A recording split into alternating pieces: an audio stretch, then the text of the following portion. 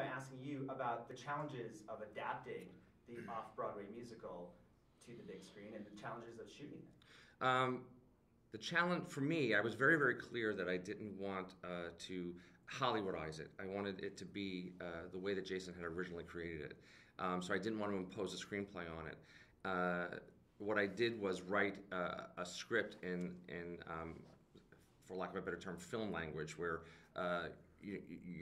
this is what the camera's doing, this is what period we're in, this is what the costumes and makeup and hair look like, these are the props we're using, this is what the staging is going to be like, and that was fun because I got to stage a musical, and I so loved the material. I wasn't second guessing the material like I do for my own stuff. So that was the great part of it. The challenges were slight, really. It was mostly, I guess, sound challenges mostly because they were singing live. But we had a really tight crew, and once we had our locations and all of that, it worked really well. We shot it in 21 days. Yeah. And Jeremy, let me ask you about singing in the film, and kind of comparing that to singing on stage and the differences and the challenges for you. For me, it's sort of similar. You just don't have a full orchestra backing you up. You just have a little in-ear monitor, and but it's the same sort of sentiment. It's just the same as speaking dialogue.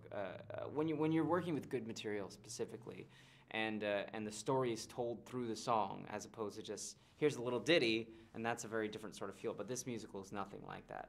Every lyric tells part of the story. So and I think the best compliment that we've sort of gotten from people is that they forget that they were singing, and it does feel like we're just watching a movie with dialogue and two people really interacting and sharing very intimate. Absolutely. Let me ask you both about Anna Kendrick.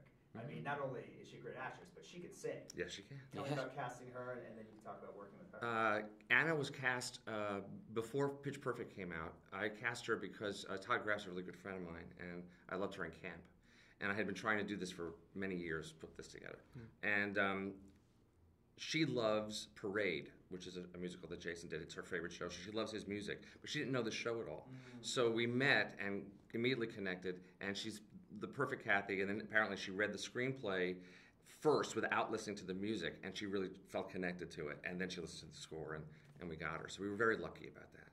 And Jeremy working with her. Oh, she's fantastic. She gives you everything that you could sort of ever want from a scene partner on screen, and she being from theater myself, and her being really rooted in film, although she has done theater when she was younger.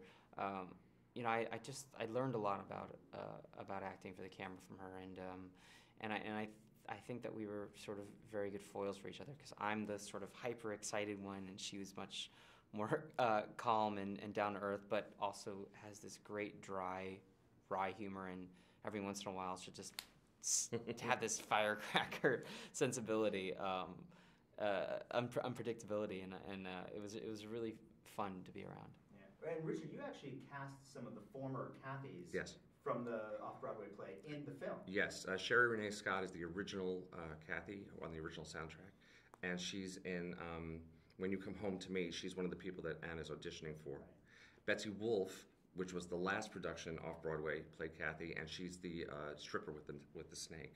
I love having those little Easter eggs. They're all over the place. Yeah. Jason's in the movie. Richard's in the movie. I tried to get Norbert, but his schedule didn't work. I really wanted Norbert as well, but his schedule didn't work out.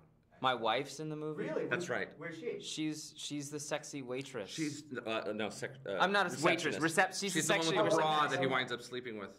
Oh, yes. Not too bad. Cheated on my wife with my wife. It's very meta. Who's also cheated though? It's like if the tree falls in the forest. I don't know. I don't know. You decide for yourself. We'll end it there. Perfect. Yeah. Thanks, guys. Thanks very much. Seeing you again. Thank you. Congratulations on the movie.